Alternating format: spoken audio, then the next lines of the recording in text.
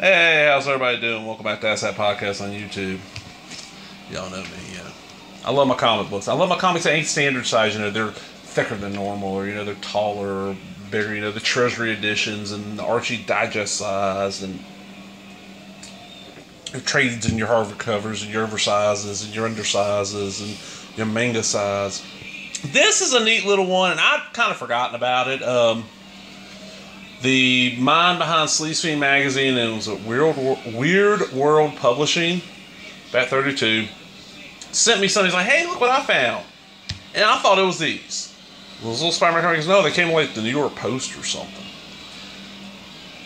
And we argued about it for anything. So I know he showed me. And I was like, oh, so I went and found. I was like, I gotta go find mine. So I want to show him. What this is Spider-Man Dr. Octopus. This is a reprint. You got a slick cover.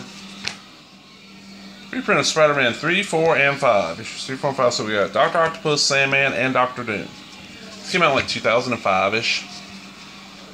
They were out, because I was not going to the comic shop that often at the time. Unless they just had them out for a long time. They came out around Halloween, because I remember the guy saying, yeah, telling somebody was in there when I was getting my comics, he's like, yeah, you buy enough, we can get them to you cheap, or you can get them out at Halloween. Which is what I ended up doing. I bought enough where I got them for 50 cents a pop. And every kid that came up got one of these. I bought, this is back when Dollar Trees were just over fucking loaded with those cheap dollar DVDs of cartoons. If you buy that stuff in bulk through Dollar Tree, back then you could get stuff for like almost at their cost. Which was, I think I was having to pay 30 cents for each one of those. And then I'd throw in, a little bit of candy, and boom, I had badass trick-or-treat bags for the kids. Let's check this out. Now, of course, Amazing Spider-Man 3, 4, and 5, that's Steve Ditko, Stanley era. So we got the cover here, and we got what? America's most exciting superhero, captured by the world's most dreaded supervillain. You're a helpless Spider-Man. I warn you that the power of Dr. Octopus is far greater than yours. A book-length super thriller, Spider-Man faces his most powerful foe, Dr. Octopus. Can anything that lives defeat the mighty Dr. Octopus? We'll find out. And that was, it's just black and white reprints. That gorgeous Ditko art. Yeah, black and white reprints. Look at that. That just looks so badass. Of, these Spider-Man issues, I don't, as far as I know, because I've never actually thumbed through an original. I've seen, these early Spider-Man's originals, pretty beat up. I've never got touched with thumb through. I've always read reprints. I don't think there was backups or anything.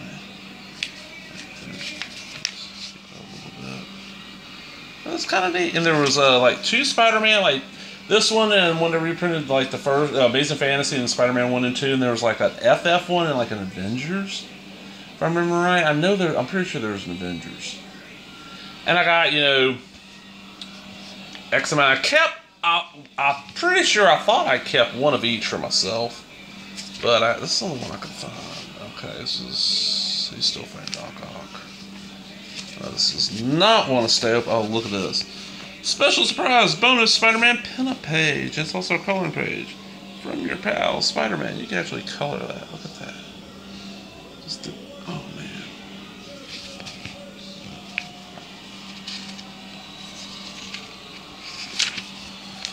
And we got, I love this cover. Spider-Man. Hey, I've got you. Hey, what? Surprise? See why I'm called the Sandman? How can Spider-Man defeat a foe who cannot be injured? Don't dare miss. Nothing can stop. The Sandman. Look at he's just punching him. I love Ditko, especially early Ditko on Spider-Man. Just such great stuff. And then, I like how he sticks to you fairly. You're going to at least get, 7 panels per page. Matter of fact, look at this one. You get 3, 4, 5, 6, 7, 8, 9. He gives you 9 on that page sheet. And this one might have count as a multiple one. I mean, it's one panel, but time progresses in it.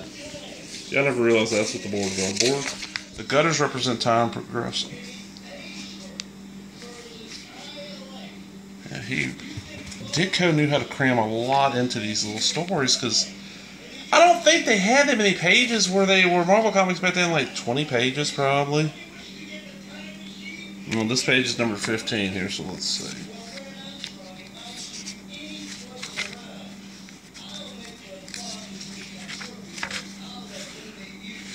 21.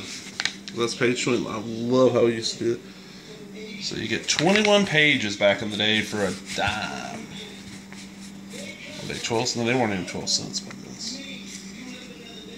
Really, really cool ass artwork. And the last one where he fights Dr. Doom, which is kind of neat because you know the first print of Spider-Man, of course, Amazing Fantasy 15. The first issue of Spider-Man is when he goes to try to join the Fantastic Four. So, hey, you know, Marvel throwing some continuity in there. You know, hey, we're going to have, you know, the Spider-Man, you know, tries to join them, so they're in the same universe. Then he ends up meeting with Dr. Doom. I'm like, Doc Ock has fought other, you know, Doc Ock for a while there. Wasn't he part of the Frightful Four? Wasn't he? Thinking Dr. Octopus was part. The Sandman was. I know, so, you know, Sandman, Spider-Man villain, he's crossed over and fought the Fantastic Four, been an Avenger, and all kinds of stuff. That was cool about Marvel continuity back in the day, because people were not so uptight about it, and one thing contradicts them, they didn't freak the living hell out. And it wasn't as much, you know, they didn't have all the years and decades of stuff, you know. I like continuity, but that's because, you know, I like knowing the history and shit. I love that panel right there. Just raw.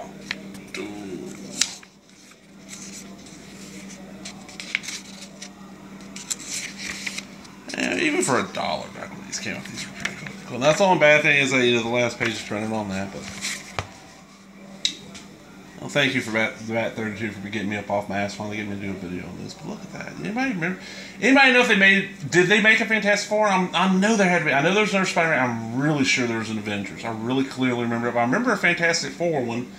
So every time when I grabbed it, I was kind of like, why did I keep one? I just picked up the Fantastic Four Essentials, volume like 1 through 4.